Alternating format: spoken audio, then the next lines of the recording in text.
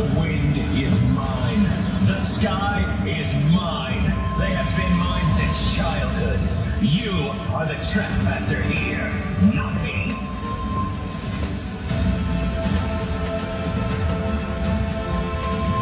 Ooh, it finally came. So listen, I don't know, there's all kinds of nerds on this app, but I don't think it's shocking to say that there is a large fandom for the Stormlight Archive, the Cosmere, and Brandon Sanderson, the fantasy author. If you've not heard of this guy, I implore you to look into it. He has quite a bit of books out, but the Stormlight Archive, starting with this book right here, is probably the biggest fantasy series being put out today. He just put out a Kickstarter, a year ago, and it was the highest Kickstarter ever on the platform. Ended up making like 44 million. We're all sitting here hoping, waiting for a show, a movie to come out so more people can get into this amazing universe. But there was another Kickstarter that came out, and if you guys want to get really nerdy with me, it just came in today, and I'm gonna open it up. Essentially, the story is the world goes through these cycles, and there's these bombardments from another place where these monsters come out and they kind of destroy the earth. There's knights, and they're the only ones who can fight them, but unfortunately an oath was broken and all of the knights disappeared. The book starts with trying to find a way to bring these knights back, and honestly, it's all just really fun, really amazing, very epic. And there was a Kickstarter by britherwise Games that came out about a year and a half, almost 2 years ago, for a tabletop game, figurines, the little things that you use if you ever play D&D that you kind of move around as your character. Well, that's what they made. They made a bunch of these little figures. They made a statue, which I did not get. There's some art prints, and there's some painted figures that came pre-painted, and they're like little statuettes. I can't wait to open this. This is my box. There's many like it, but this one is mine.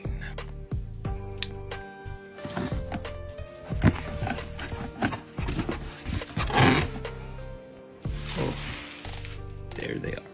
First up is our Shallan painted figure. Oh yeah, she looks awesome. Her shard blade looks awesome. Next up, we got Kaladin. Oh yeah. Spear. He doesn't like using the sword's shard blade, so he forms his sprint into a spear. This dude is a badass. Then we got Zeth, the Truthless. Although I think at this point he has moved on with his new sword. Won't spoil anything for the story, but yeah, this guy is a badass assassin. Next we got Adolin and his shard plate. God, look at that sword. 10 heartbeats to summon your sword.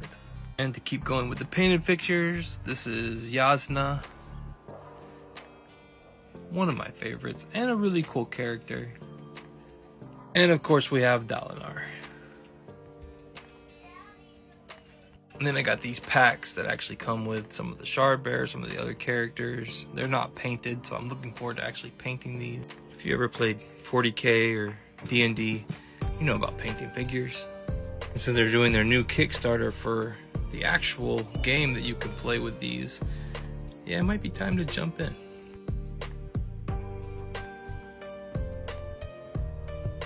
And as part of the rewards for hitting their goals, we got some of these stretch goals with some extra characters and extra figures from the world. And of course some bridge stand displays. The biggest piece that I ordered was the Chasm Fiend. These things are ruthless, but they have a magic gem heart, and that's how the armies feed themselves. Yeah, it sounds complicated, you have to read the story, but it's actually really awesome.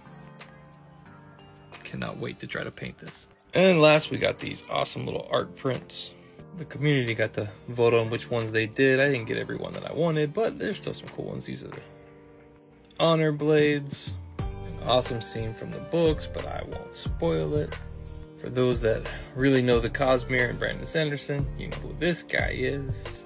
And then probably my favorite, the battle of Kaladin and Zeth at the end of Way of Kings. I know that was a long one and a bit nerdy, but what else are we doing here?